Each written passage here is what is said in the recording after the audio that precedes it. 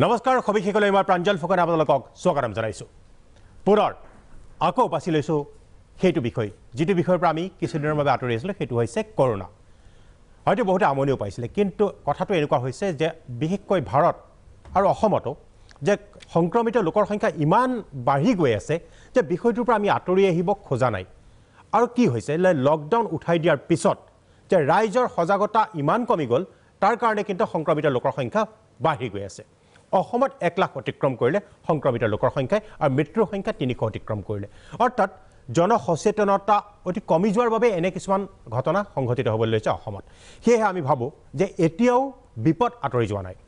ইয়াৰ লগে লগে ৰাজনৈতিক কিছু কথাও আহি পৰিছে এই কৰোনা মহামাৰীৰ লগত বিভিন্নজনে প্ৰশ্ন কৰিছে যে কোভিডক লৈ ৰাজনীতি হৈছে নেকি অৰ্থাৎ কৰোনা ৰাজনীতি হৈছে নেকি চৰকাৰে যে ইমান টকা ব্যয় কৰিছে এই টকাবোৰ ক'ত গৈছে কাৰ পকেটত সোমাইছে কোনবা এই পইচা খাইছে নেকি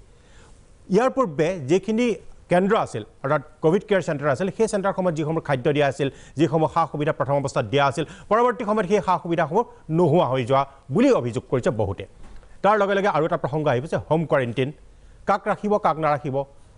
যিসকলক ৰখা হৈছে সেইসকলৰ সেই উপযুক্ত তেওঁলোকে নৰ্মছখিনি মানি চলিছে নে নাই বিভিন্ন বিষয় কিন্তু আজি এই আলোচনাৰ স্থান পাব আমাৰ ষ্টুডিঅ'লৈ তাৰ বাবে আমি আমন্ত্ৰণ কৰি আনিছোঁ ডাক্তৰ গণেশ দাস তেখেত এগৰাকী চিকিৎসক ডাক্তৰ নোমল মমিন তেখেত এগৰাকী চিকিৎসক লগতে বিজেপি দলৰ বিধায়ক আৰু আমাৰ লগত থাকিব কমলাক্ষ দে পুৰকায়স্থ কংগ্ৰেছৰ বিধায়ক আৰু আমাৰ লগত লাইভত থাকিব ডিব্ৰুগড়ৰ পৰা ডাক্তৰ গায়ত্ৰী গগৈ আৰু আমাৰ স্বাস্থ্যমন্ত্ৰী ৰাজ্যিক স্বাস্থ্যমন্ত্ৰী পীযুষ হাজৰিকাও কিছু কথা কৈছে আমাক যে প্ৰথম কথা হৈছে যে এটা কথা হৈছে এটা চিকিৎসালয়ত বিছনাৰ সংখ্যা কমি আহিছে বুলি বহুতে কৈছে চিকিৎসালয়ত বিছনাৰ সংখ্যা কমি আহিছে বা এই সেই কাৰণেও কিন্তু বহু লোকে হোম কোৱাৰেণ্টাইনত থাকিব লগা হৈছে মই গণেশ দাসৰ পৰা আৰম্ভ কৰিব কৈছোঁ ডক্টৰ গণেশ দাস যে এই যে কৰোনা মহামাৰী ইতিমধ্যে অসমত সংক্ৰমিত লোকৰ সংখ্যা 1 লাখ অতিক্ৰম কৰিলে কি আৰু কিমান বাঢ়িব বা এনেকুৱা যেটো আমাৰ ইমিউনিটি সিস্টেম সেই সিস্টেমটো আমাৰ শক্তিশালী কৰি পেলাই ইয়াৰ লগত যুঁজ দিব পৰা যাব নেকি আমাৰ এতিয়া মানে কি আমাৰ কিমান পপুলেশ্যন ইনফেকশ্যন হৈছে এতিয়া এণ্টিবডি যিটো চেৰলজিকেল ছাৰ্ভে জাষ্ট ষ্টাৰ্ট হৈছে সেইটো ৰিজাল্টটো আমি উইদিন 10 ডেজত পিছত পাম তেতিয়া আমি ক'ব পাৰিম আমাৰ পপুলেশ্যনত কিমান মানুহৰ ইনফেকশ্যন হৈছে ঠিক আছে ইউজুৱেলি যিটো হাৰ্ড ইমিউনিটিৰ কথা কয় এটা কমিউনিটিত যদি আমি 70% ইনফেকশ্যন হয় তেতিয়া ডিজিজ ডেফিনেটলি কমি নাইকিয়া হৈ যাব 70% ইনফেকশ্যন হ'ব লাগিব তো আজিৰ দিনত আমাৰ কিমান মানুহৰ ইনফেকশ্যন হৈছে আমি নাজানো এট দিছ ষ্টেজ আমাৰ কোনো ষ্টাইল হোৱা নাই মই যিটো নিজৰ আইডিয়া হিচাপে কৈছোঁ ৰাফলি 30 to 40% মানুহ এতিয়াও ইনফেকশ্যন হৈ গৈছে যেন লাগিছে মোৰ ষ্টিল 30 to 40% মানুহৰ ইনফেকশ্যন হ'ব ভালনাৰেবল হয় মানে হ'ব তেতিয়াহে ডিজিজটো নাইকিয়া হ'ব যেতিয়ালৈকে ভেকচিন নোলায় তেতিয়ালৈকে আমাৰ সেইটো ৰিস্ক আছে যদি কালি ভেকচিন ওলাই যায় তেতিয়াহ'লে আমি সেইটো ষ্টেজত ভেকচিনখিনি ইমান সোনকালে ওলোৱাৰ আশা নাই কাৰণ স্বাস্থ্যমন্ত্ৰীয়ে এটা কথা কৈছে যে ভেকচিনৰলৈকে বৰ আশা কৰি নাথাকিব বিভিন্ন বাতৰি আমিও কৰি আহিছোঁ কিন্তু অতি সোনকালে যে ভেকচিন ওলাব তাৰ কোনো আশা নাই এই বছৰ কিন্তু ভেকচিন যদি নহয় এটা ওপৰতে আমাৰ ডিপেণ্ড হ'ব লাগিব দ্যাট ইজ হাৰ্ড ইমিউনিটি হ'ব গ'লে কমিউনিটি মিনিমাম 70% ইনফেকশ্যন মানুহৰ হ'ব লাগিব ঠিক তো সেই ডাটা আমাৰ কিমান মানুহৰ এতিয়ালৈকে অলৰেডি ইনফেকশ্যন হৈছে সেই ডাটা আমাৰ ওচৰত নাই যিটো আমি মেডিচিটি যিটো যোৱাকালি যিটো আমি ইনফৰমেশ্যন পালোঁ যে Medicity they have started doing antibody চেৰলজিকেল study সেইটো ৰিজাল্টটো যেতিয়া ওলাই যাব তেতিয়া আমি গম পাম মানে কিমান মানুহৰ আৰু ইনফেকশ্যন হ'বলগীয়া আছে এতিয়া কথাটো হৈছে যে এতিয়া আৰু দ্বিতীয় প্ৰশ্নটো এইটোৱেই যে একাংশ লোকে কোৱা মেলা কৰিছে এনেকুৱা সাধাৰণ মানুহৰ যিবিলাক মুখৰ প্ৰশ্ন সেইবিলাককে মই আজি এই আলোচনাত স্থান দিব খুজিছোঁ যে টেষ্ট নকৰোঁ টেষ্ট কৰিলে পজিটিভ ওলাব বহু লোকে কিন্তু এই কোভিড টেষ্ট কৰিবলৈ যোৱা নাই টেষ্ট কৰিলে পজিটিভ ওলাব এনেকুৱা এটা ধাৰণা লৈ এনেকুৱা হ'ব পাৰে নেকি নহয় যদি ভাইৰাছ এতিয়া আমি জানো যে 90% পেচেণ্ট আৰ এচিম্পটমেটিক কাৰণ এইকাৰণে মই সুধিছোঁ যে মই একে লেমেন হিচাপেও নহয় যে কথাটো হৈছে কি কিছুমানৰ ক্ষেত্ৰত দেখা গৈছে প্ৰথম পৰ্যায়ৰ টেষ্ট কৰাৰ পিছত নিগেটিভ আহে পিছত আকৌ পজিটিভ আহে এনেকুৱাও কিছু হৈছে হ'ব পাৰে আজি যদি মোৰ নিগেটিভ আহে মই মোৰ নিজকে টেষ্ট কৰিলোঁ নিগেটিভ আহে কালি মোৰ ইনফেকশ্যন হ'ব পাৰে আৰু সেই টেষ্টটো যদি আমি আজি 3 দিন পিছত কৰোঁ পজিটিভ আহিব পাৰে এনেকুৱাটো অভিয়াছলি হ'ব পাৰে মই ডাক্তৰ মমিনৰ ওচৰলৈ আহিছোঁ প্ৰথম কথা এই ক্ষেত্ৰত চৰকাৰে কেনে ব্যৱস্থা লৈছে বিশেষকৈ দেখা গৈছে যে বাঢ়ি গৈছে কিন্তু চৰকাৰৰ ক্ষেত্ৰত যিখিনি ব্যৱস্থা লৈছে সেইখিনি ক্ষেত্ৰত কিছু প্ৰশ্ন উত্থাপন হৈছে প্ৰথম কথা হৈছে এই যিখিনি সা সুবিধা দিব লাগে সেইখিনি ক্ৰমান্বয়ে কমি আহিছে আৰু পুঁজিৰ নাটনি হৈছে নেকি চৰকাৰৰ নাই পুঁজিৰ নাটনিও হোৱা নাই যিখিনি সুবিধা দিব লাগে সেইখিনিও কমি হোৱা নাই এইটো এটা ভুলক্ৰমে এইবিলাক প্ৰচাৰ চলি আছে যে কোভিড কণ্ট্ৰলৰ কাৰণে আমি এডিকুৱেট মেজাৰ ল'ব পৰা নাই বুলি সেইটো অসত্য কথা কাৰণ কেলে ক'লে এতিয়া যেটো আপুনি অলপ আগতে ক'লে যে আগতে খানা ফ্ৰী দিছিলে এতিয়া খানা নিদিয়ে মই যোৱা পুৰহি মোৰ মা মোৰ দাদা আৰু মোৰ ভতিজা তিনিগৰাকীও পজিটিভ হোৱাৰ কাৰণে মই গাঁৱৰ পৰা আনি পেলাই গুৱাহাটী মেডিকেল কলেজৰ পেইং কেবিনত থৈছোঁ আৰু খানা 3 টাইম তেখেতসকলৰ আহি আছে সেইটো ফ্ৰী তো গতিকে তাতকৈ ডাঙৰ আৰু এক্সাম্পল মই দিবলগীয়া মই ভাবোঁ অসমৰ ৰাইজক নালাগে আৰু এটা কথা হৈছে কি আমি যেতিয়া কোভিড পেণ্ডেমিক আৰম্ভ হৈছিলে ফেব্ৰুৱাৰী মাহত আমাৰ টেষ্টিং চেণ্টাৰ অকল এটা আছিলে গুৱাহাটী মেডিকেল কলেজত তো আজিৰ ডেটত আপুনি চাওক আমি 17টা টেষ্টিং চেণ্টাৰত আমি গোটেই অসমৰ চুকে কোণে যিটো বিভিন্ন প্ৰান্তত আমি টেষ্টিং কৰি আছোঁ আৰু প্ৰথমতে যেতিয়া আমি টেষ্টিং হৈছিলে আজি 300 টেষ্ট হৈ গ'ল বুলি পাৰ ডেট কিবা মানে হৈ লাগিছিলে যে বহুত টেষ্ট কৰিলে তেনেকুৱা নিচিনা কথা এতিয়া 1,40,000লৈকে আমাৰ টেষ্টিং এটা দিনত হোৱা আৰম্ভ কৰিছে গতিকে এইটো ক্ষেত্ৰত যদি আমি চাব যায় কিমান আমি বস্তুটো ইণ্টেনচিফাই কৰিছোঁ গোটেই প্ৰচেছটো আগতে যেতিয়া প্ৰথমতে আমাৰ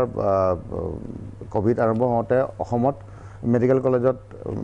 20খন 15খনকৈ মানে ভেণ্টিলেটৰ আছিলে আইচিইউ সেইখিনিয়ে এডুকেট আছিলে এতিয়া 300তকৈও অধিক ভেণ্টিলেটৰত আমাৰ ভিন্ন প্ৰান্তত আমি আছে গতিকে আমি এইটো যদি চাবলৈ যাওঁ তেতিয়াহ'লে এইটো খুব সুন্দৰভাৱে আমি মেনেজমেণ্ট কৰা হৈছে আৰু যি পইচা ল'ব কিবা কৰিব এইটো কথা ওলাই আছে সেইটো সত্য নহয় যোৱাকালি আমাৰ স্বাস্থ্যমন্ত্ৰী হেমন্ত বিশ্ব শৰ্মা ডাঙৰীয়াই খুব সোনকালে খুব সুন্দৰভাৱে তেওঁ এছেম্বলিত কৈছে যে পেইং কেবিন যিবিলাকত আছে সেইটোতো পে' কৰিবই লাগিব আগৰ পৰা কৰি আছে এতিয়াও কৰিছে আৰু যিবিলাক টেষ্টিং যিটো টেষ্ট কৰা হৈছে নাৰ্ছিং হোমৰ পৰা যদি কোনোবাই আহিছে যিটো আমাৰ চেৰাম যিটো দিব লাগে ৰোগীক সেই চেৰাম দিবলৈ কাৰণে কিছুমান টেষ্ট কৰিব লাগে সেই কিটটোৰ দামটো বাহিৰৰ পৰা যদি আহে তেখেতসকলৰ পইচা লোৱা হ'ব কিন্তু গুৱাহাটী মেডিকেল কলেজত ভৰ্তি হৈ থকা পেচেণ্ট বা চৰকাৰী হস্পিটেলবিলাকত ভৰ্তি হৈ পইচাও দিব নালাগে এই মেছেজটোকে যিটো নাৰ্ছিং হোমৰ পৰা যদি আহে প্ৰাইভেট হেৰি ডেফিনেটলি সেইটো গভৰ্ণমেণ্টৰ এটা চাৰ্জ কৰিব আৰু এটা কথা এইখিনিতে আহিছে যে ৰাজ্যখনত বিশেষকৈ কোভিড কেয়াৰ চেণ্টাৰ বা চিকিৎসালয়সমূহত বিচনাৰ সংখ্যা কমিছে নেকি কাৰণ যি গতিত সংক্ৰমিত লোকৰ সংখ্যা বাঢ়িছে এই প্ৰশ্নটো আমাৰ কৰিছিলোঁ আমাৰ জ্যেষ্ঠ সাংবাদিক জুনজ্যোতি দত্ত বৰাই কৈছিলে আমাৰ স্বাস্থ্য বিভাগৰ ৰাজ্যমন্ত্ৰী পীয়ুষ হাজৰিকাই এই প্ৰশ্নটোৰ উত্তৰ কি দিলে আমি শুনো আহক যে চিকিৎসালয়ত বিচনাৰ সংখ্যা কমিছে নেকি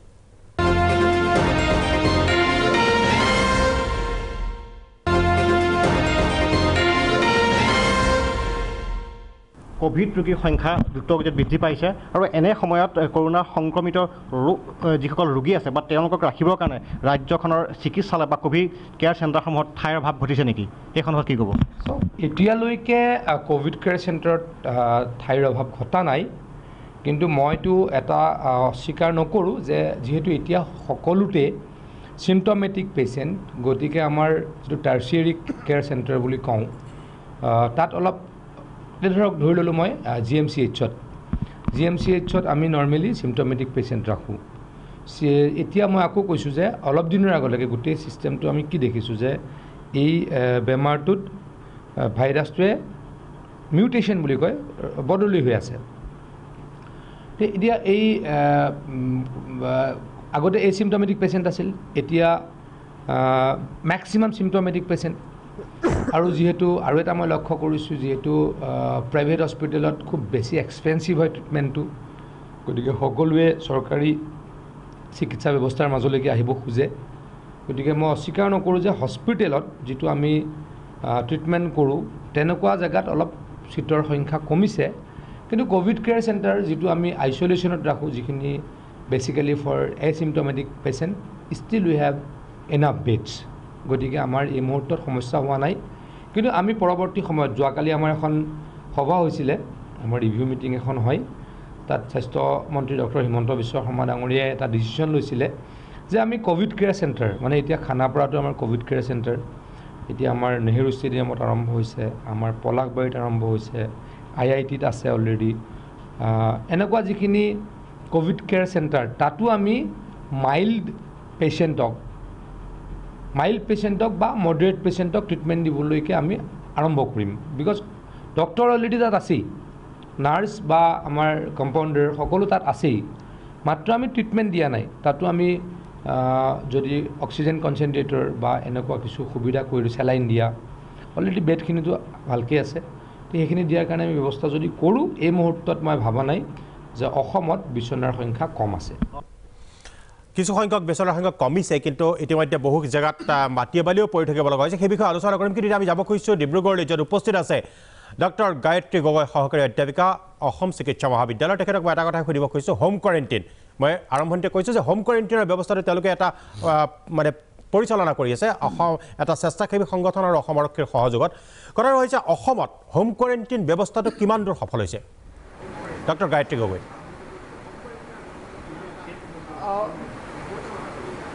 হয় মই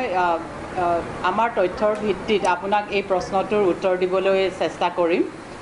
গুৱাহাটী কামৰূপ মেট্ৰোত যেতিয়া হোম কোৱাৰেণ্টাইন আৰম্ভ হ'ল হোম কোৱাৰেণ্টাইন হৈছে ছাছপেক্টেড মানুহখিনিক সন্দেহজনক মানুহখিনিক ঘৰত ৰখা 30,000 হোম কোৱাৰেণ্টাইনত ইতিমধ্যে থাকিলে আৰু হোম কোৱাৰেণ্টাইন এতিয়া 50,000 হৈছে একৰ্ডিং টু ডাটা আৰু এতিয়া 1000তকৈ অধিক আজিৰ দিনটোত 1369জন ব্যক্তি হোম আইচলেশ্যনত আছে আইচলেশ্যনত থকা ব্যক্তিসকল হৈছে কোভিড পজিটিভ ব্যক্তি বা ৰোগী তেওঁলোক মূলতঃ খুব কোনো লক্ষণ নথকা বা সামান্য ধৰণৰ লক্ষণ থকা চৰকাৰে এটা খুব ভাল বুলিয়ে ক'ব লাগিব ব্যৱস্থা কৰিলে যে যিকোনো মানুহক হোম আইচলেশ্যনত নিদিয়ে তেওঁলোকৰ চিকিৎসক থাকিব লাগিব তেওঁলোকৰ ঘৰৰ পৰিৱেশ ঠিক থাকিব লাগিব বাথৰুম থাকিব লাগিব তেওঁলোকৰ গাড়ী থাকিব লাগিব কোনোবাই চাব পাৰিব লাগিব পালছ অক্সিমিটাৰ এটা তেওঁলোকক লাগিব আৰু চৰকাৰে পালছ অক্সিমিটাৰ যোগান ধৰাৰো ব্যৱস্থা কৰিলে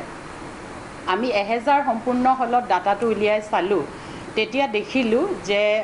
তাৰ ভিতৰত যিখিনি ক্ৰাইটেৰিয়া দিছিলে 27% মানুহৰ ক্ৰাইটেৰিয়া ফুলফিল হোৱা নাই কিন্তু ফুলফিল নহ'লেও দেখা গ'ল যে মাত্ৰ তাত দুটা পৰিয়ালক হস্পিটেললৈ কোভিড কেয়াৰ চেণ্টাৰলৈ আমি আৰক্ষী আৰু জিলা প্ৰশাসনৰ সহযোগত পঠিয়ালোঁ যিহেতু তেওঁলোকৰ ঘৰৰ পৰিয়ালৰ মানুহ বাহিৰত ঘূৰি ফুৰিছিলে যিটো তেওঁ ওচৰ চুবুৰীয়াৰ কাৰণে বিপদজনক আৰু এটা পৰিয়ালত তেওঁলোক ৰিক্সাৱালাৰ পৰিয়াল আছিলে সৰু বাচ্চাকেইটাৰ জ্বৰ হৈ আছিলে আৰু দৰৱ আনি দিবলৈ মানুহ নাছিলে লজিষ্টিক প্ৰব্লেম হৈছিলে যাৰ কাৰণে তেওঁলোকক পঠাব লগা হ'ল স্বাস্থ্যজনিত জৰুৰীকালীন অৱস্থাৰ বাবে 1000ৰ ভিতৰত এতিয়া 1300 কাকোৱে পঠাব লগা হোৱা নাই গতিকে হোম আইচলেশ্যনৰ যিটো ব্যৱস্থা সেইটো সফল বুলিয়ে ক'ব লাগিব আৰু এতিয়া আনলক 4ত আমি দেখিছোঁ যে সকলো বস্তুৱে খুলি দিয়া হ'ব আমাৰ জীৱন যাত্ৰা সম্পূৰ্ণটো স্তব্ধ হৈ যাব নোৱাৰে এতিয়া অৰ্থনীতিত সাংঘাতিক প্ৰভাৱ পৰিছে গতিকে এইটো সময়ত আমি আৰু চৰকাৰ বা ৰাইজ সকলোৱে সাজু হ'ব লাগিব যে অধিক সংখ্যক মানুহ যেনেকৈ হস্পিটেললৈও অধিক সংখ্যক মানুহ চিম্পটমেটিক হৈ যাব ঘৰতো এচিম্পটমেটিক মানুহ যিমান পাৰি তেওঁলোকক এই বিষয়ে সচেতন কৰি ৰাখিব পাৰিলে ভাল যিহেতু এতিয়া হ'ল সাজু হোৱাৰ সময় আৰু অধিক ব্যক্তি যেতিয়া আক্ৰান্ত হ'ব হস্পিটেলত নিশ্চয় বেড নাথাকিব চিকিৎসকসকলে ইমান কেতিয়াও সেই বাৰ্ডেনটো ল'ব নোৱাৰিব নিশ্চয় ডক্টৰ গগৈ সকলো বা স্বাস্থ্যকৰ্মীসকলো আকৌ আহিম আপোনাৰ ওচৰলৈ আৰু মই আকৌ আহিম আপোনাৰ ওচৰলৈ নিশ্চয় এড কৰিব কিন্তু এটা আকৌ আহিম আপোনাৰ ওচৰলৈ মই ডক্টৰ নুমেল মমিনক কিছু কথা ক'ব এই সম্পৰ্কতে কিন্তু এটা বিৰতিৰ পিছত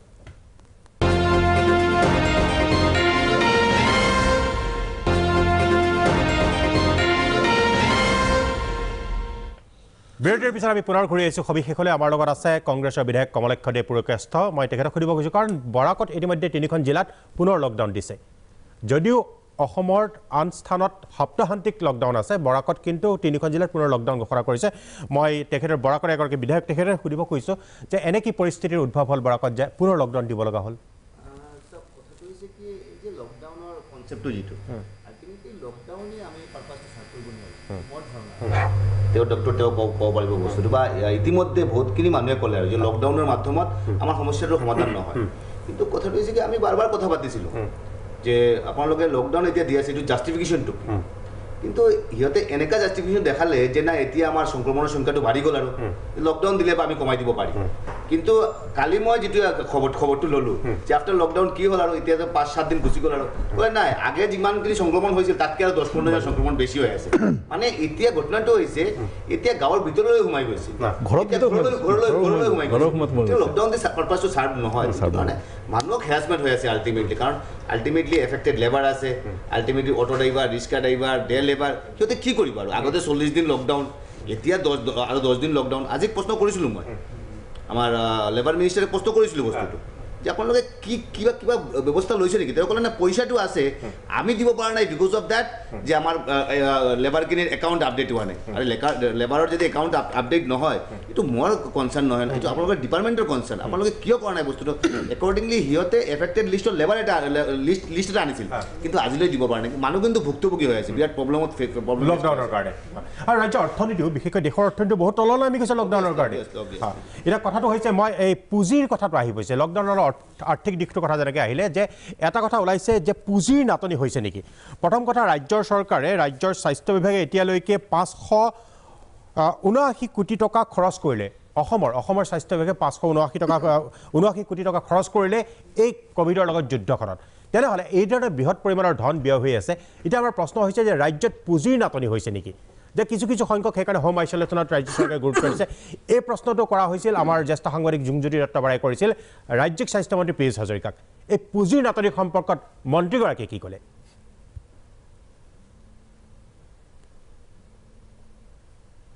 কেইদিনমানৰ পূৰ্বে স্বাস্থ্যমন্ত্ৰীগৰাকী হিমন্ত বিশ্ব শৰ্মাই এক সংবাদমেলত ইংগিত দিছিল যে এতিয়াৰ পৰা কিছু সংখ্যক ৰোগীয়ে তেওঁলোকৰ কোভিডৰ যিটো ৰোগৰ চিকিৎসা কৰিবৰ কাৰণে তেওঁলোকে নিজে ব্যয় বহন কৰিব লাগিব ঘৰৰ পৰা খাদ্য অনাৰ কথা কৈছে গতিকে এইটো এনেকুৱা এটা সূচাইছে নেকি যে কোভিডৰ লগত যুঁজিবৰ বাবে বৰ্তমান সময়ত পুঁজি কমি গৈছে বা অভাৱ ঘটিছে তেনেকুৱা নহয় আমাৰ চৰকাৰী চিকিৎসা ব্যৱস্থাটোত কি আছিলে যে আমি BPL ৰোগীক বিনামূলীয়া ট্ৰিটমেণ্ট দিওঁ যদি GMCHলৈকে যায় মই ট্ৰিটমেণ্ট কৰিলে আগতে পইচা দি আহিব লাগে মইতো মোৰ কিবা অসুখ হ'লে মই GMCHলৈ ট্ৰিটমেণ্ট কৰোঁ গতিকে মই পইচাটো তাত দি আহিব লাগে অকল BPL মানুহখিনিৰ ট্ৰিটমেণ্ট ফ্ৰী গতিকে এতিয়া যদি মোৰ আকৌ কোভিড বেমাৰ হয় মই যদি GMCHত থাকোঁ মই কেবিনটোৰ পইচাটো দিব লাগিব মিনিমাম ট্ৰিটমেণ্টৰ পইচাটো মই দিব লাগিব আজি মাননীয় অসমৰ প্ৰাক্তন মুখ্যমন্ত্ৰী ডাঙৰীয়া আছে আমাৰ কেইবাগৰাকীও প্ৰাক্তন মন্ত্ৰী বৰ্তমানৰ বিধায়ক আছে আৰু যথেষ্ট প্ৰতিষ্ঠিত মানুহ আমাৰ চৰকাৰী চিকিৎসা ব্যৱস্থাটোত আছে পেইং কেবিনৰ পইচাটোতো তেওঁলোকে দিব পাৰে পেইং কেবিনৰ পইচাটোতো তেওঁলোকে দিব পাৰে বাহিৰৰ পৰা যদি কোনোবাই প্লাজমা ল'বলৈ আহে তাততো মিনিমাম খৰচটো দিব পাৰে গতিকে সেইখিনি যদি লওঁতে কিবা ভুল হৈছে মই নাজানো কিন্তু মই আকৌ কৈছোঁ যিহেতু চৰকাৰী ব্যৱস্থাটোৱে তেনেকুৱা আছিল মই আকৌ কৈছোঁ পীযুষ হাজৰিকাক কিয় ফ্ৰী ট্ৰিটমেণ্ট দিব লাগে মইতো দৰমহা পাওঁ চৰকাৰৰ পৰা মোৰ যদি ট্ৰিটমেণ্ট হ'লে 20,000 টকা দিব লাগে আই শুড গিভ গতিকে সেইটো লৈ পেলাই এনেই মই আকৌ কৈছোঁ এটা ভুল প্ৰচাৰ বা এনেকুৱা মানুহক ভুল বুজাবলৈকে চেষ্টা যাতে আমি নকৰোঁ তাৰ কাৰণে সকলোকে মই অনুৰোধ কৰিছোঁ সেয়া আছিল স্বাস্থ্যমন্ত্ৰী তেখেতে ক'লে যে ইতিমধ্যে কি কৈছে কিছু মিনিমাম যে পেইং কেবিনৰ খৰচটো বহন কৰিব লাগিব কিন্তু মোৰ এটা প্ৰশ্ন আছে এইখিনিতে যে প্ৰশ্নটো এইটোৱেই যে প্ৰথম অৱস্থাত যিসকল আমি কোৱাৰেণ্টাইনত ৰাখিছিলে বহুত হোটেলত ৰাখিছিলে সকলো খা খৰচখিনি চৰকাৰে বহন কৰিছিলে সামগ্ৰিকভাৱে সকলো খা খৰচেই চৰকাৰে বহন কৰিছিলে যে হোটেলত ৰখাৰ ব্যৱস্থা খোৱাৰ ব্যৱস্থা সকলো কিন্তু পৰৱৰ্তী সময়ত কিয় যে এই কথাটোত কিন্তু আৰু এটা পুঁজিৰ কথা আহি পৰে যে সেই পুঁজিটোৰ ধনখিনি ব্যয় কৰা হৈছে নাই আমাৰ ডক্টৰ নুমল মমিনৰ পৰা সেইটো সুধিম মই এতিয়া ডক্টৰ দাসক সুধিব খুজিছোঁ যে কথাটো হৈছে কি ৰাইজ যে শেহতীয়াভাৱে তেওঁলোকে বৰ মানে কেয়াৰলেছ হৈ গৈছে তেওঁলোকে ওলাই আহিছে মাস্ক নিপিন্ধাকৈ গৈছে আনকি 1000 টকা জৰিমনাটো তেওঁলোকে মানি চলা নাই যে আৰক্ষী ক'লে যে মাস্ক নিপিন্ধিলে 1000 টকা জৰিমনা হ'ব সেইটো যেন তেওঁলোকে মানি চলা নাই এতিয়া এনে পৰিস্থিতিত কি কৰা হ'ব এতিয়া প্ৰথমতে ইমিউন ছিষ্টেমটো বঢ়াবৰ কাৰণে কিবা উপায় আছে নেকি যে যিটো নিজে আমাৰতো এণ্টিবডি আমাৰ যিটো মানে 3টা প্ৰিকশ্যন যিটো social distancing mask and sanitisation যেতিয়ালৈকে ভেকচিন নাই 3টা বস্তু আমাৰ মেণ্ডেটৰী চলিবই লাগিব কোন তাৰপিছত আমি এৰিবই নোৱাৰিম আচ্ছা আপুনি আৰু সেকেন্ড কোৱেশ্চনটো যেটো হল মানে ইমিউনিটি বঢ়াবৰ কাৰণেতো আমি নৰ্মেল হেতু আমি নট অনলি স্পষ্ট কৰিছো দৰ্শকসকলে আপোনালোকে যে কথাটো এনেকুৱা নেকি আমাৰ যেটো ইমিউন সিস্টেম ইমিউনিটিটো আমি বঢ়াই কৰোনাৰ লগত নিজে শৰীৰটোৱে যুঁজ দিব পাৰিব নেকি ডেফিনেটলি পাৰিব এতি আমি ইমিউনিটি যদি বঢ়াই লওঁ আমি কি বেলেগ ডিজিজ আছে যে টাইফয়েড মেলেৰিয়া দেন টিউবাৰকুলোচিছ হেবিলাকো আমি বাচিব পাৰিম ইমিউনিটি বচাবৰ কাৰণে আমি regular exercise diet control vitamin protein যদি আমি কন্টিনিউ কৰোঁ আৰু আমি যদি নৰ্মেল হেলদি লাইফ আমি যদি চলাই লৈ যাওঁ ডেফিনেটলি ইমিউনিটি ডেফিনেটলি মেইনটেইন হৈ থাকিব আমি ফাইট কৰিব পাৰিম কৰোনাৰ এগেইনষ্টত দ্বিতীয় কথাটো হৈছে যে অসমত এতিয়া 30তকৈ অধিক লোকৰ মৃত্যু হৈছে বা পৃথিৱীতো হৈছে বা ভাৰতবৰ্ষতো হৈছে এতিয়া মোক এটা কথা কওকচোন মৃত্যু হোৱা লোকসকল মানে বিশেষকৈ বহুতে কয় যে ৰোগীসকল যাৰ ধৰক ডায়েবেটিছ আছে যাৰ হাৰ্টৰ সমস্যা আছে সেইসকল ৰোগীৰ বা কেঞ্চাৰ আছে সেইসকলৰহে মৃত্যু হৈছে বাকী সকলৰ হোৱা নাই এইটো হয় নেকি যে কিবা ৰোগ থাকিলেহে মৃত্যু হ'ব বা ৰোগ নাথাকিলে সামান্য ৰোগ থাকিলে সেইসকলৰ মৃত্যু নহ'ব কোভিডৰ লগত মেজৰিটি ডেথ যদি আপুনি এনালাইচিছ কৰে মেজৰিটি ডেথ around 70 to 80% আৰু লগতে কোমৰবিডিটিজ যিবিলাকৰ আছে তেখেতৰ হৈছে cancer patient diabetes hypertension heart disease transplant patient liver transplant kidney transplant সেইবিলাকৰ মৃত্যু হৈছে কিন্তু নৰ্মেল হেল্ডি মানুহৰো ডেথ হৈছে one of my friend he's a surgeon is working in Delhi another physician oncologist he's staying in Bombay both of them healthy মানুহ সিহঁতৰ death হৈছে এতিয়া মোৰ সেইটোৱে এই হেল্ডি মানুহসকলৰ কেনেকৈ ডেথ হয় আৰু কিছুমানৰ নহয় কিয় এইটো প্ৰবলি দ্যাট হেল্ডি মানুহ দেখাত হেল্ডি হয় কিন্তু তাৰ immunity may not be so good to fight against the corona acha aru ta bostu ase moi aru ta bostu koisu exposure of the virus that is also important severity of the disease is depends on how much you have exposed to the virus jodi virus load to jodi beshi thake gat initial exposure tetaile chance of getting severe disease is high and that is why ami jete practice kori thaku aji OPD practice we don't allow all the patients stay in my cabin more than 1 minute moi 1 minute otei moi কনসালটেশ্যন finish কৰিব try কৰোঁ because যদি তেখেতৰ যদি পেচেণ্টৰ যদি corona আছে তো মই যদি বেছি সময় তেখেতৰ লগত এক্সপ'জ হৈ থাকোঁ মোৰ যদি কৰোণা হয় chance of getting severe disease is very হাই চ' সেইকাৰণে মই try two finish very short and will allow only one attendant মই ডক্টৰ মমিনক সুধিব খুজিছোঁ যে কথাটো এনেকুৱা ধৰণৰ মই যিটো পীযুষ হাজৰিকাক সেইটো সোধা হৈছিল সেইটো প্ৰশ্ন যে ৰাজ্য এইদৰে অতীত চলি থাকিলে ৰাজ্যৰ আৰ্থিক সমস্যা এটা হৈছে নেকি বাৰু কিমান সেইকাৰণে হয়তো হোম কোৱাৰেণ্টাইনত বেছি গুৰুত্ব দিয়া হৈছে নেকি নাই কথাটো চাওক তিনিটামান কথা মই প্ৰথমতে যদি আপোনালোকে হেল্ডি মানুহ মৰে কেলে বুলি কৈছিলে মই এটা এড কৰিব খুজিছোঁ যে এই ভাইৰেল মায়'কাৰ্ডাইটিছ বুলি এটা কথা আছে হাৰ্টত এটেক কৰে চ' ভাইৰেল মায়'কাৰ্ডাইটিছ বা যিটো হেৰি এইটো হ'লে মানে ছাডেন ডেথ হ'ব পাৰে তো গতিকে one of the cause in healthy person যিটো মানে চব ঠিক ঠাক আছে মৰিলে হাৰ্টত এটেক কৰে সেইটো কাৰণে মৰে এইটো মই এড কৰি দিছোঁ লগতে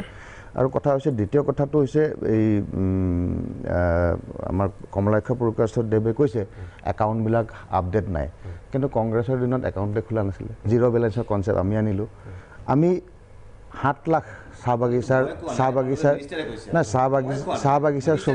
বাগিচাৰ শ্ৰমিকৰ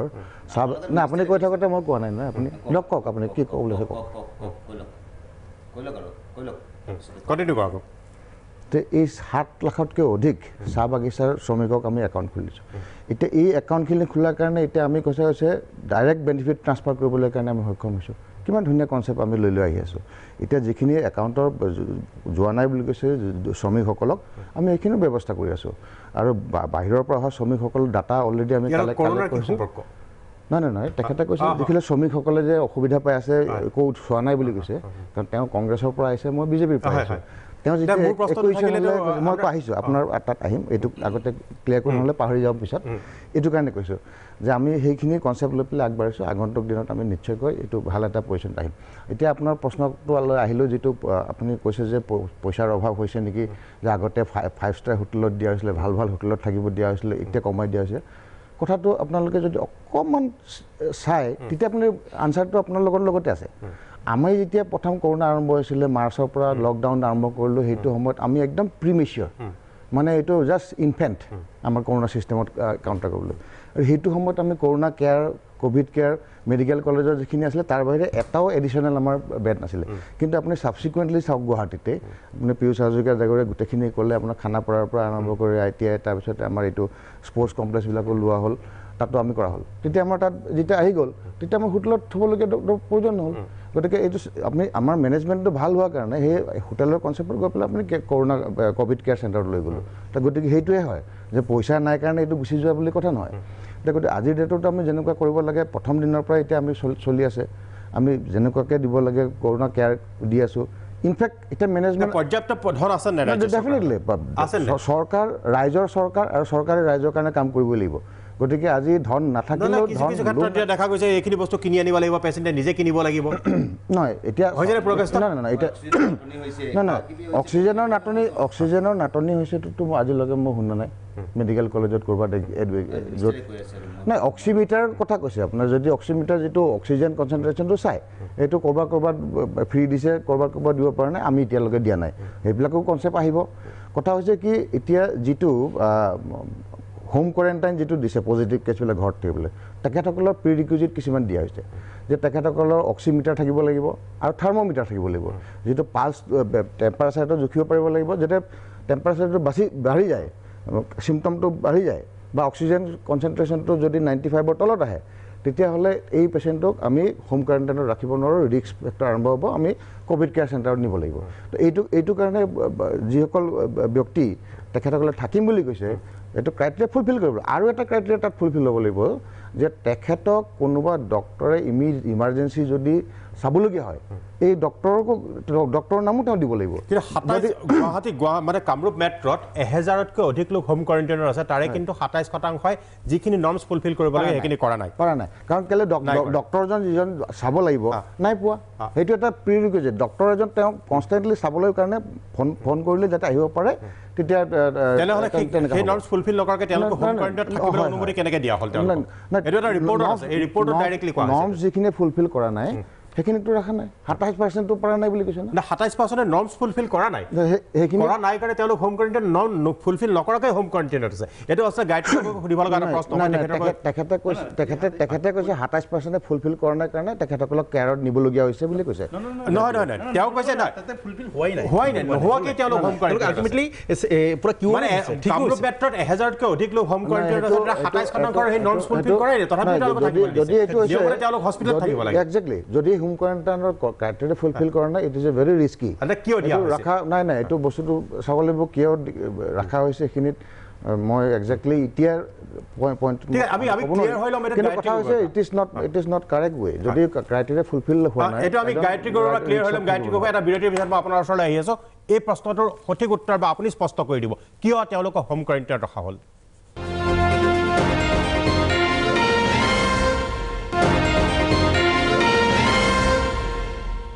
বিৰতিৰ পিছত আমি পুনৰ ঘূৰি আহিছোঁ সবিশেষলৈ এতিয়া মই যাব খুজিছোঁ পুনৰ ডিব্ৰুগড়লৈ ডক্টৰ গায়ত্ৰী গগৈৰ ওচৰলৈ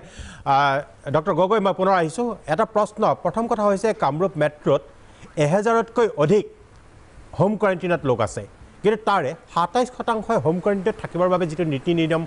পালন কৰিব লাগে বা যি কাৰণে তেওঁলোক হোম কোৱাৰেণ্টাইনত থকাৰ যোগ্য সেই তেওঁলোকে কিন্তু সেই নিয়মছখিনি ফুলফিল নকৰা নাই অৰ্থাৎ তেওঁলোক হোম কোৱাৰেণ্টাইনত নহয় তেওঁলোক থাকিব লাগে চিকিৎসালয়ত তৎসত্ত্বেও তেওঁলোক হোম কোৱাৰেণ্টাইনত কিয় আছে হয় এইটো আচলতে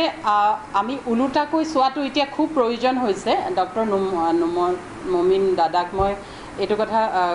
জনাব খুজিছোঁ হয় 27% মানুহৰ এই যিখিনি ক্ৰাইটেৰিয়া চিকিৎসক নোপোৱাৰ পৰা পাৰ্চনেল ভেহিকুল নথকালৈকে সেইখিনি কিন্তু আমি উল্টা ধৰণে ইণ্টাৰপ্ৰিট কৰিছোঁ যে সেইখিনি নথকাৰ পিছতো এটা ডাঙৰ সমস্যা সমাধান হৈছে যে মানুহৰ কোনো হেল্থ ইমাৰ্জেঞ্চি কাৰণে তেওঁলোকক সেই পিৰিয়ডটোত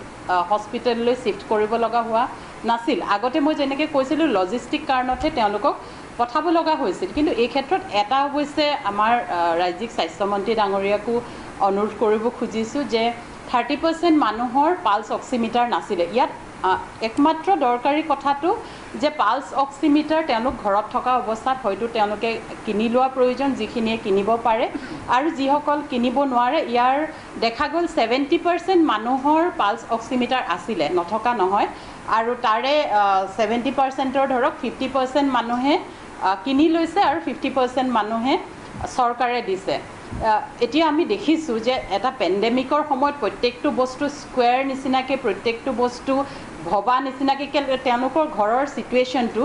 এতিয়া ধৰক দেউতাকজন বেমাৰ হৈছে ঘৰত একমাত্ৰ জীয়েক আছে জীয়েক আৰু দেউতাক আছে এতিয়া দেউতাকে জীয়েকক অকলে ঘৰত এৰি থৈ যাব নোৱাৰে গতিকে তেওঁ হোম কোৱাৰেণ্টাইন ল'বলৈ লৈছে আমি দেখিলোঁ 20 ইয়াৰ্ছৰ পৰা 50 ইয়াৰ্ছৰ মানুহ যাৰ চিমটম খুব কম আছিলে তেওঁলোকৰ 80% আছে গতিকে এজ চাচ তেওঁলোকে ডিছকুৱালিফাই হৈছে বুলি ক'ব নোৱাৰি গাড়ী এখন নথকা বা তেওঁ এজন চিকিৎসক নথকা তেওঁলোকৰ বহুতকে অৱশ্যে চৰকাৰী চিকিৎসকে সহায় কৰিছে আৰু তাৰ বাদেও তেওঁলোকৰ যদি কোমৰ্বিড কণ্ডিশ্যন আছিলে কাৰোবাৰ ডায়েবেটিছ কাৰোবাৰ কেঞ্চাৰ হৈছে কাৰোবাৰ ড্ৰেছিং কৰিব আছে এনেকুৱা ধৰণৰ কথাবোৰ মই যিহেতু নিজেও চিকিৎসক আৰু প্ৰতিশ্ৰুতিৰ লগতো বহুতখিনি চিকিৎসক জড়িত হৈ আছে, আমাৰ বন্ধু বান্ধৱো আছে, তেওঁলোকক ফোনৰ যোগেদি কনচাল্টেশ্যন কৰাই দিয়া হৈছিলে যিসকলৰ চিকিৎসক নাই বা এডিশ্যনেল তেওঁলোকৰ সেইটো সময়ত কিবা কনচাল্টেশ্যনৰ প্ৰয়োজন হৈছিলে। গতিকে সেই ধৰণৰ সমস্যাখিনি হোৱা নাই। এতিয়া এটা বস্তু লক্ষ্য কৰিলোঁ, যিহেতু আমি কথাটো ক'লেহে চৰকাৰেও গম পাব, যিহেতু আমি ডাটাটো লৈ তাক এনালাইজ কৰি আছোঁ, সেইকাৰণে মই এইখন মঞ্চত ক'ব খুজিছোঁ যে অক্সিমিটাৰটো যেন প্ৰত্যেকেই পায় সেইটো ক্ষেত্ৰত অকণমান মন কৰিব লাগে। তাৰ কাৰণে মোৰ দুটা পৰামৰ্শ আছে। এটা হ'ল হয়তো আমাৰ যিহেতু স্বাস্থ্যকৰ্মীসকলো কৰোণাত আক্ৰান্ত হৈছে, তাৰ এখিনি মানুহৰ পৰা আচলতে অক্সিমিটাৰটো ঘূৰাই লৈ যাব লাগে। তেওঁলোকৰ পৰা ঘূৰাই নিয়া হোৱা নাই, এখিনি মানুহৰ পৰা ঘূৰাই নিয়া হৈছে। আৰু যিসকলে নিজে কিনি লৈছে তেওঁলোকে যদি ইচ্ছা কৰে অন্য যিখিনি মানুহ পোৱা নাই তেওঁলোকৰ ওচৰ চুবুৰীয়া তেওঁলোকক দিও সহায় কৰিব পাৰে। এই ক্ষেত্ৰত ক'ব লগা সেইটো কথা। আৰু আমি লাৰ্জাৰ পাৰ্সপেক্টিভ, আজি আমি নাজানো কেতিয়া ভেকচিন ওলাব, গতিকে আমি সমস্যাটো ডাঙৰ ধৰণে সমাধান কৰিবলৈহে আচলতে চেষ্টা কৰাটো খুব দৰকাৰ। যদি 27% মানুহৰ কোৱালিফাই নকৰাকৈ তেওঁলোকৰ একো প্ৰব্লেম নহ'ল, যদি 80% মানুহ 20 to 50 years এজ গ্ৰুপৰ মাজত আছিলে, আমি সেইখিনি গ্ৰহণ কৰাটো মই পৰিস্থিতি সাপেক্ষে গ্ৰহণ কৰাটোহে বেছি প্ৰয়োজন বুলি ভাবিছোঁ। এতিয়া ইংলেণ্ডত এটা পিডিয়াট্ৰিক এজ গ্ৰুপত 18 বছৰ বয়সলৈকে এটা ষ্টাডি হৈছিলে, 365 পেচেণ্টৰ ওপৰত পিডিয়াট্ৰিক পেচেণ্ট। তাত দেখা গ'ল যে 6জনৰ মাত্ৰ মৃত্যু হৈছে আৰু সেই 6জনৰ বেলেগ বেমাৰ আছিলে। কোনো পিডিয়াট্ৰিক কেছ ক'ভিডৰ কাৰণে মৃত্যু হোৱা দেখা নগ'ল। ব্ৰিটিছ জাৰ্নেলত প্ৰকাশ পাইছে। গতিকে এইবোৰ ক্ষেত্ৰত দেখা যায় যদি সেইটো এজ গ্ৰুপৰ মানুহকো ঘৰত ৰাখিব পৰা যায় আৰু যিসকলৰ কোমৰ্বিডিটি চিমটমেটিক হেল্থ কেয়াৰ ৱৰ্কাৰ তেওঁলোকৰ হস্পিটেলৰ বেডবিলাক দিব পৰা যায়, নিশ্চয় সেইটো ভাল হ'ব। নিশ্চয় পুনৰ আহিম ডক্টৰ গগৈ বা পুনৰ আহিম আপোনাৰ ওচৰলৈ। চিকিৎসালয়ত বিচনা নাই, ইপিনে হোম কোৱাৰেণ্টাইনতো সকলো সুবিধা, অক্সিমিটাৰ নথকাকৈ ঘৰত থকাটো আচলতে খুব বিপদজনকেই কথা এটা। মই এতিয়া কমলাক্ষী পুৰকাষ্টৰ ওচৰলৈ আহিব খুজিছোঁ। প্ৰথম কথা, ক'ভিডৰ আমি কাৰিকৰী দিশ বা চিকিৎসা সম্পৰ্কে কথা পাতিলোঁ, কিন্তু ক'ভিডক লৈ ৰাজনীতি শেহতীয়াকৈ এই বিষয়টো ওলাইছে, বিধানসভাতে মজিয়াতে ওলাইছে। আপুনি ভাবেনে যে ক'ভিডক লৈ এক ৰাজনীতি হৈছে? চাওক, প্ৰথমে যেতিয়া ক'ভিডৰ হেৰিয়াটো ষ্টাৰ্ট হ'ল, আমি বিধায়ক হিচাপে ভাবিছিলোঁ যে নাই, এইটো সময়ত আৰু ৰাজনীতি কৰাৰ কোনো টাইম নহয়, আমি ৰাজনীতি নকৰোঁ, আমি গভৰ্ণমেণ্টক সহায় কৰিব লাগিব। এইটো ষ্টেট গভৰ্ণমেণ্ট হওক বা চেণ্ট্ৰেল গভৰ্ণমেণ্টৰ যিখিনি SOP আহিব আমি এইখিনি মানিব লাগিব। একৰ্ডিংলি আমি এনেকৈয়ে কাম কৰি আছোঁ। কিছুদিন পিছতে আমি যেতিয়া চালোঁ আৰু যে এইটোতো ৰাজনীতিৰ এটা হেৰিয়ে চলি আছে মানে কি, যে আমাৰ হেল্থ মিনিষ্টাৰে এজন ৰোগীক এৰিবলৈ তেওঁ হেৰিয়লৈ গ'ল আৰু শিলচৰ মেডিকেল কলেজ গ'ল। ৰাতি 3টা বজাত আহি কেনে PP কিটছটো ৰিচিভ কৰিলে। ভাই, এইটো কি অৰ্থ আছে? এইবিলাকৰতো কোনো অৰ্থই নাই। মিনিষ্টাৰ যাব লাগে নেকি? আজিৰ দিনত যাওক, মই প্ৰথমত জনাইছোঁ আৰু যাব পাৰিব নেকি? যে একদিনত 2000-1500 ৰোগী ডিছচাৰ্জ হৈ আছে, তেওঁ যাব পাৰিব নেকি? যাব নোৱাৰে। তো এইটো যিটো আমি গম পালোঁ যে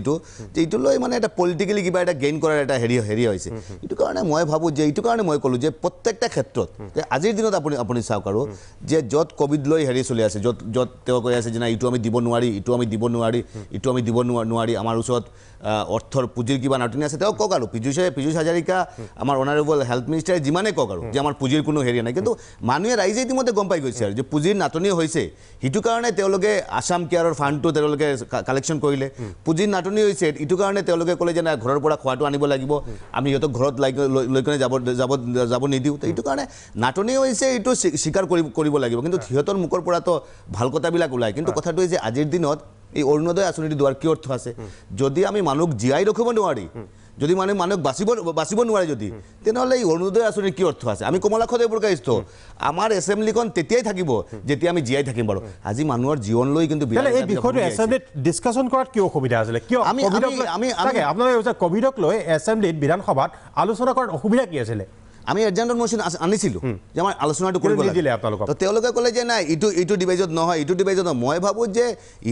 যিটো সময়ত আমি ৰাজনীতি কৰিব নালাগে বুলি আমাৰ এটা প্ৰতিশ্ৰুতি আমি লৈছিলোঁ। আমাৰ প্ৰত্যেকজন বিধায়কে আমাৰ এটা ডিচিশ্যন ল'ব, গভৰ্ণমেণ্টে ডিচিশ্যন ল'ব লাগে, হয় আমি আলোচনা কৰিম, আজি আৰু বেলেগ ইছ্যুখিনি আমি বাদ দিলোঁ আৰু আমি আজি ক'ভিড লৈ আলোচনা কৰিম। কিন্তু এই মেণ্টেলিটিটো নাই। মোৰ এটা বস্তু বেয়া লাগে যে আমাৰ অনাৰেবল হেল্থ মিনিষ্টাৰ তেওঁ যেটো ক'লে যে তুলনা দিলে আৰু বেলেগ ষ্টেটৰ পৰা আমাৰ এফেক্টেড কম হৈছে বেলেগ ষ্টেটত যিমান মানুহ মৰিছে আমাৰ মানুহ কম মৰিছে মই এইটো বেয়া লাগি গ'ল আৰু আৰে কথাটো হৈছে কি বেলেগ মানুহ যিমান মানুহ মৰিছে বহুত ষ্টেটৰ পৰা আমাৰতো আৰু বেছিকৈ মৰিছে আছে আৰু এফেক্টেড বেছি হৈছে এইটো আছে কোভিড লৈ তুলনা দিব নালাগে আৰু বেলেগ লৈ ডেভেলপমেণ্ট লৈ তুলনা দৰকাৰ আৰু কোভিড লৈ তুলনা দিব উত্তৰটো ডক্টৰ মমিনৰ পৰা বিচাৰোঁ মমিন প্ৰথম প্ৰশ্নটো অভিযোগটো তেওঁলোকৰ আছে যে কোভিডক লৈ সঁচাকৈ বিজেপিয়ে ৰাজনীতি কৰিছে 1 নম্বৰ 2 নম্বৰ কথাটো তেওঁ যেটো অভিযোগ আনিছে যে কোভিডক লৈ ৰাজনীতি কৰাৰ লগে লগে পুঁজিৰ কিন্তু নাটনি হৈছে বুলিও তেওঁ কৈছে এটা কথা চাওক যে কমলাক্ষদেৱ পুৰকাষ্ট খুব এক্টিভ এছেম্বলিটো সবেই জানে তেওঁক চিনিও পায় তেওঁ এটা কথা কৈছে যে আগতে চৰকাৰক সহায় কৰিছিলোঁ কিন্তু ৰাজনীতি কৰা বুলি জনাৰ পিছত আমি নাই তাৰ তেনেকৈ এটা সহায় কৰিবলৈ নাই এতিয়া কিন্তু আগতে সহায় কৰিছিলোঁ তাৰমানে মিনিংটো কি বুজাইছে আপুনি কওঁতেতো মই কোৱা নাই না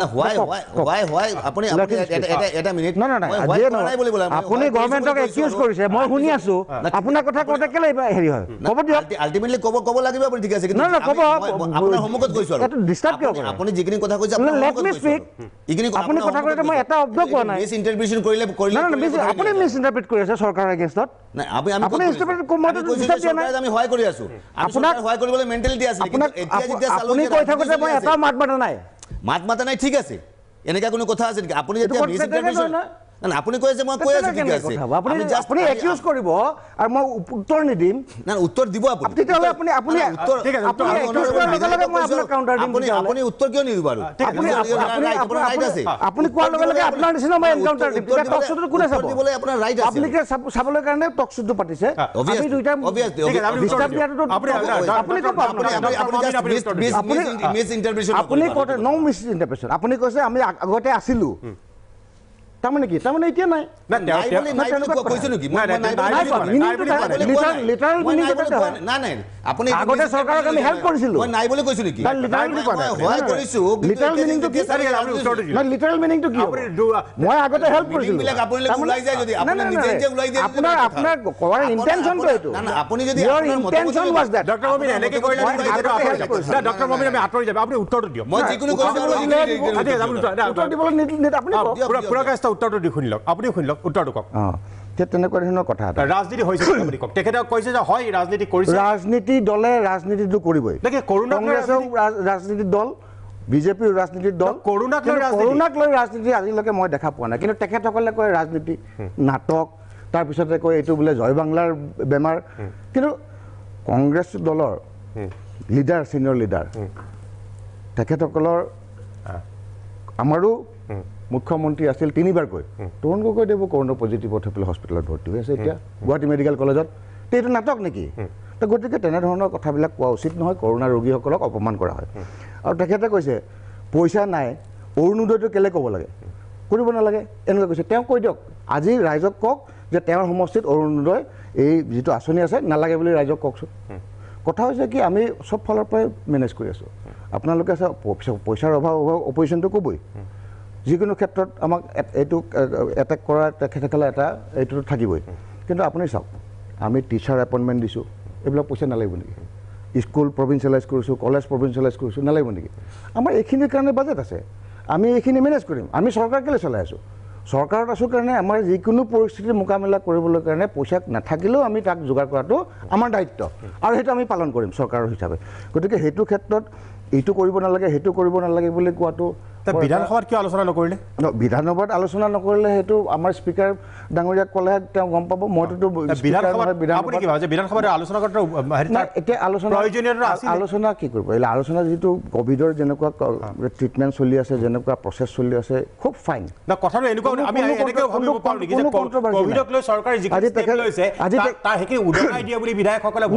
উদঙাব কি থৈছে উদঙাটো এইটো উদঙাব পাৰে ক'ভিডক লৈ চৰকাৰে যিখিনি ষ্টেপ লৈছে বা স্বাস্থ্য বিভাগে যিখিনি ষ্টেপ লৈছে তাত ক'ৰবাত হয়তো কেৰণ থাকিব পাৰে আৰু সেইখিনি বিধায়কসকলে প্ৰশ্ন কৰে বুলি ডিবেট হ'লে মানে আমি ভাল পালোঁ হয় আমিও পাৰ্টিচিপেট কৰিলোঁ হয় এতিয়া দিল্লী মডেল কৰি পেলাই খুব হুলস্থুল লগাই খুব হেৰি কৰে দিল্লীত 1.5 লাখ ক'ভিড কেছত 3,500 মৃত্যু আমাৰ 1,10,000 কেছ হৈছে তাৰে মানে 0.3% আমাৰ মৰ্টেলিটি ৰেট গোটেই কথাটো তেওঁ কৈছে যে মৰাৰ লগত এইটো ক'ব নাপায় ডেফিনেটলি এজনো ব্যক্তি মৰাত আমি ভাল নাপাওঁ আৰু সেইটো ক'ব নাপায় কিন্তু কম্পাৰিজনটোতো আপোনাৰ যেতিয়া দিল্লীক লৈ পেলাই হ'ব তেতিয়া ডেফিনেটলি আমিতো ক'বই লাগিব দিল্লীত মৰ্টেলিটি ৰেট কিমান আমাৰ মৰ্টেলিটি ৰেট কিমান গতিকে ইমান ফাইন এটা কণ্ট্ৰল হৈ আছে কোভিড অসমত তাত যদি কয় যে আমি ফেইলৰ তেতিয়াহ'লে এইটোতো তাতকৈ ডাঙৰ মানে অন্যায় কৰাটো নহ'ব চৰকাৰৰ ফালে গতিকে আমাৰ সততা আৰু নিষ্ঠাৰে যিখিনি কাম কৰি আছোঁ সৰ্বানন্দ সোণোৱাল ডাঙৰীয়াৰ নেতৃত্বত হিমন্ত বিশ্ব শৰ্মা ডাঙৰীয়াৰ যিটো কষ্ট কৰি আছে তেওঁ আজি কৈছে PPE কিট আনিবলৈ কাৰণে 3টা বাজি লৈ গৈছে এটা পৰিস্থিতিত সেইটো সময়ত অসমত ডক্টৰ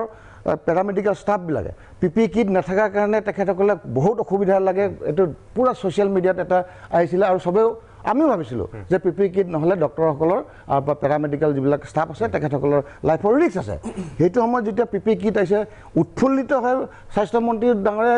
এয়াৰপৰ্টত যোৱাটো কি অন্যায় হৈছে আপোনালোকে হ'ব ভাবাটোতো আপত্তি নাই কোনে মানা কৰিব আপোনালোকে পাব্লিচিটি ষ্টাণ্ড সেইটোও ভাবিব পাৰে আজিৰ ডেটত এতিয়া এছেম্বলি ডিছকাশ্যন নহ'লে সেইটোও পাব্লিচিটি ষ্টেণ্ড বুলি ভাবিব পাৰে কিন্তু কথাটো হৈছে কি প্ৰেক্টিকেল কথাটো আমি চাব লাগে এজন স্বাস্থ্যমন্ত্ৰী দিনে নিশাই কাম কৰি আছে সেই সময়ত PPE কিটৰ অভাৱ সেই সময়ত যেতিয়া আহি পাইছে তেওঁ উৎফুল্লিত হৈ যোৱাত এইটোতো কোনো এটা ঠিক আছে এতিয়া আমি আৰু এটা কথা মই আহিম আপোনাৰ হোম কোৱাৰেণ্টাইনত থাকিবলৈ চৰকাৰে পৰামৰ্শ দিছে কিন্তু হোম কোৱাৰেণ্টাইনত থাকক যে আহিব কাৰণ চিকিৎসালয় বা কোভিড কেয়াৰ চেণ্টাৰবিলাকত স্থানৰ অভাৱ ঘটিছে সেই সম্পৰ্কত পীযুষ হাজৰিকাক প্ৰশ্ন কৰা হৈছিল তাৰ উত্তৰটো আমি এটা বিৰতিৰ পিছত দি আছোঁ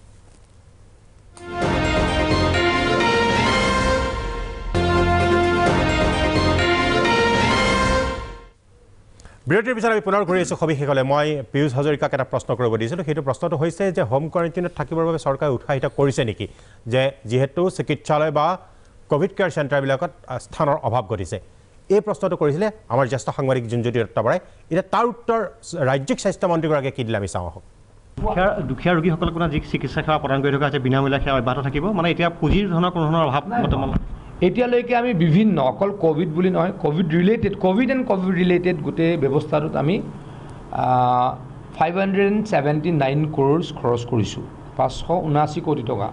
তাৰে মই ভাবোঁ যে প্ৰায় 60% ডিচিসমূহলৈকে গৈছে সেইটো আমাৰ স্বাস্থ্য বিভাগে বা NHM খৰচ কৰা নাই মেক্সিমাম মানি আৰ এলটেড টু ডিচিজ তেওঁলোকে কেনেকৈ কোভিড কেয়াৰ চেণ্টাৰ বা তেওঁলোকে কোৱাৰেণ্টাইনত থকা ব্যক্তি বা তেওঁলোকৰ ট্ৰিটমেণ্ট প্ৰট'কল গোটেইখিনিত খৰচ কৰিছে আৰু কিছু হয়তো বিল দিব লগাও আছে কিন্তু মেক্সিমাম পইচা আমি আকৌ কৈছোঁ মেক্সিমাম টকা ডিচিসমূহলৈকে আমি দিছোঁ তেওঁলোকে অডিট দিব বিল ল'ব তেনেকুৱা ছিষ্টেম গতিকে সেইটোও যে কোনোবাই কয় আমি অজস্ৰ পইচা খৰচ কৰিছোঁ কোনোবাইতো কৈ দিছে 1000 কোটি টকাৰ কেলেংকাৰী হ'ল আৰে 579 কোটি টকা খৰচ হৈছে কোনোবাই কৈ দিয়ে 1000 কোটি টকা কেলেংকাৰী হ'ল গতিকে এনেকুৱা ভুৱা এনেকুৱা দুষ্ট প্ৰকৃতিৰ কথা বতৰা এনেকুৱা দুষ্ট প্ৰচাৰ এইবিলাকৰ পৰা যাতে অসমৰ ৰাইজ আঁতৰি থাকে মই সকলোকে অনুৰোধ জনাম মই আছিল ৰাজ্যিক স্বাস্থ্যমন্ত্ৰীৰ বক্তব্য মই এতিয়া কমলাক্ষ দেৱপুৰৰ ওচৰলৈ আহিছোঁ যে আৰু এটা প্ৰশ্ন যে ৰাজ্যত এই কোভিড কেয়াৰ চেণ্টাৰ বা এই চিকিৎসালয়সমূহত যি ধৰণৰ ব্যৱস্থা পাব লাগিছিল সেই ধৰণৰ এতিয়া নোপোৱাৰ এটা অভিযোগ কিন্তু আহিছে আপোনাৰ সমষ্টি বা আপোনাৰ বৰাক উপত্যকাত বা আন স্থানত তেনেকুৱা অভিযোগ আপোনালোকে জনপ্ৰতিনিধি হিচাপে প্ৰত্যক্ষভাৱে পাইছে নেকি আসলে অৱস্থাটো ভয়ংকৰ ভিতৰৰ অৱস্থাটো ভয়ংকৰ এই যে আপোনাৰ যিটো ক'লে যে 27% মানুহৰ হোম আইচোলেশ্যনৰ কোনো হেৰিয়া নাই প্ৰট'কলত বা সিহঁতৰ কোনো কাৰণ তেওঁলোকৰ অক্সিমিটাৰ থাকিব লাগে থাকিব লাগে বেলেগ ষ্টেটত অক্সিমিটাৰ দিয়া আছে আমি অক্সিমিটাৰ দিব পৰা নাই অল্টাৰনেটিভ তেখেতসকলে এৰেঞ্জ কৰিছে আৰু ডক্টৰবিলাকৰো অন কলত এৰেঞ্জ কৰিছে এইটো মেনেজ হৈছে তেওঁ যিটো কৈছে একজেক্টলি 27% সেইটো নহয় গতিকে যদি মেনেজ কৰিব পাৰিছে that is all right criteria fulfil হৈছে কথাটো হৈছে কি এই ইটো সময়ত মই যিটো দেখিলোঁ আৰু যে মানুহে হস্পিটেল যাবলৈ ভয় কৰে যে আমাক ফোন কৰি থাকে দাদা আমি হস্পিটেল নাযাওঁ কিয় নাযাওঁ আৰু এই তাতে পৰিৱেশটো ঠিক নহয় সেইটো বহুত অভিযোগ আছে মানে অভিযোগ মানে কি ৰেণ্ডম অভিযোগ তথাপি আমি MLA হিচাপে ক'ব লাগে যে না তোমালোকে হস্পিটেল যোৱা তাতে যাই কিনে আইচোলেশ্যন কৰিব লাগে ঘৰত নাথাকিবা আৰু মানে আমাৰ যিটো দায়িত্ব যিটো কিন্তু মানুহৰ কিন্তু বাৰ এইটো আমি তোমাৰ ভৰিত ধৰিছোঁ আৰু আমাক যাতে হস্পিটেল নাদিব নালাগে তুমি হোম আইচোলেশ্যন ব্যৱস্থাটো কৰি দিয়া এই যে এটা পৰিৱেশ হৈছে এইটো পৰিৱেশটো হোৱাৰ কাৰণটো কি ভিতৰত কিবা নিশ্চয় এৰি আছে আৰু ছেকেণ্ডলি মোৰ এটা পইণ্ট যিটো আজিৰ দিনত আমাৰ ICU লাগিছিল ভেণ্টিলেশ্যন লাগিছিল চিকিৎসা সেৱাটো ভাল কৰিব লাগিছিল আমাৰ ANM লাগিছিল GNM লাগিছিল সেইখিনি বস্তু লাগিছিল আজিৰ দিনত ফাৰ্ষ্ট প্ৰায়ৰিটিটো সেকেন্ড আমাৰ প্ৰভিন্সিয়েলাইজেশ্যন বা বিজি বস্তু আছে এই প্ৰশ্নৰ উত্তৰ দিয়ক হেতু চিকিৎসালয় কৰাজ্য অৱস্থা যেটো অলৰেডি আমি নাৰ্ছিঙৰ যেটো হেৰি সময় সময় আমি ইণ্টাৰভিউ লৈ পেলাই আপোনালোকে দেখিছেই যে নাৰ্ছৰো বহুতখিনি এপইণ্টমেণ্ট দিয়া হৈছে পেৰামেডিকেলৰ ষ্টাফ হৈছে তাৰপিছত লেব টেকনিচিয়ানো দিয়া হৈছে এই অভাৱ হৈছে বুলি কয় হয় গোটেই ভাৰতবৰ্ষতে এটো মেডিকেলৰ ডক্টৰে কক পেৰামেডিকেল হস্পিটেলৰ অৱস্থাৰ কথা যেটো ক'লে যে আমাক নপঠিয়াব হস্পিটেলত আমি ঘৰতে থাকো ইমান তেনেকুৱা কৰবাত যদি যিসকল ক্লিনাৰ তেখেতসকলে চাফা কৰা কিবা কৰা সেই লেটাৰ এইটো অভিযোগ আহিছে এইটো সময় সময় হৈছে আৰু ঠিকো কৰা হৈছে তেনেকুৱা এটা কথা ডেফিনেটলি ঘৰত থকা এটা পৰিৱেশৰ লগত হস্পিটেলত থকা পৰিৱেশ নিমিলে গতিকে আৰু কৰোনা হৈ যোৱাৰ পিছতে মানুহৰ এটা ভয় যে মই মৰিমেই নেকি আৰু হস্পিটেলত লৈ গৈছে তাৰমানে আৰু ভয় যে মই হস্পিটেলত গৈ পেলাই ভেণ্টিলেটৰত থ'ব ICUত থ'ব তাৰমানে মই ঘূৰি নাহিম তেনেকুৱা এটা সাইকোসিস এটা মানুহৰ মনত ডেভেলপ হৈছে সেইটো কাৰণে তেখেতসকলে বেছি হস্পিটেলত যাব খোজে কিন্তু ভিতৰৰ অৱস্থাটো বেয়া তেনেকুৱা বুলিতো কথা নাই আমাৰ MLA সকলো বহুত কোভিড পজিটিভ হৈ পেলাই হস্পিটেলত আছে আমাৰ নাই আপোনালোকৰ ভিভিআইপি সকলে ভাল ট্ৰিটমেণ্টটো পাব নিশ্চয়কৈ পাব কিন্তু সাধাৰণ মানুহৰ কি অৱস্থা হৈছে এটা আপোনালোকে বুজিব আপুনি আপোনাৰ সমষ্টিত এবাৰ চালেও গম পাব না ঠিক আছে এই কোভিডক লৈ পেলাই ইতিমধ্যে বিভিন্ন কথা আলোচনা হৈছে ৰাইজ মই আৰু এটা আহ্বান জনাওঁ যে ৰাইজ সজাগ আৰু সচেতন হওক এৰি নিদিব কাৰণ বিপদ এতিয়াও আঁতৰি যোৱা নাই কোভিড এতিয়াও আছে কৰোনা এতিয়াও আছে আৰু এই সজাগ আৰু সাৱধানতাই কিন্তু ৰক্ষা কৰিব ইয়াৰ পৰা আৰু ইয়াকে লৈ শেহতীয়াকৈ যিখিনি অৱস্থা হৈছে সেই ৰাজনীতি হৈছে নেকি এই প্ৰসংগটো আহিছিল কিন্তু এটা ৰাজনৈতিক বিবাদ হ'ল ইয়াৰ লগতে আৰু বিশেষ বহু কথা ক'ব লগা আছিল কিন্তু এটা সময়ৰ নাটনি হোৱাৰ বাবে ইয়াৰ প্ৰাসংগিকতা ইমানতে আমি সামৰিব লগা হৈছে ইয়াৰ লগে লগে আজিলৈ সবিশেষৰ পৰা সকলোকে ধন্যবাদ জনাই মই প্ৰাঞ্জল ফুকনে বিদায় লৈছোঁ নমস্কাৰ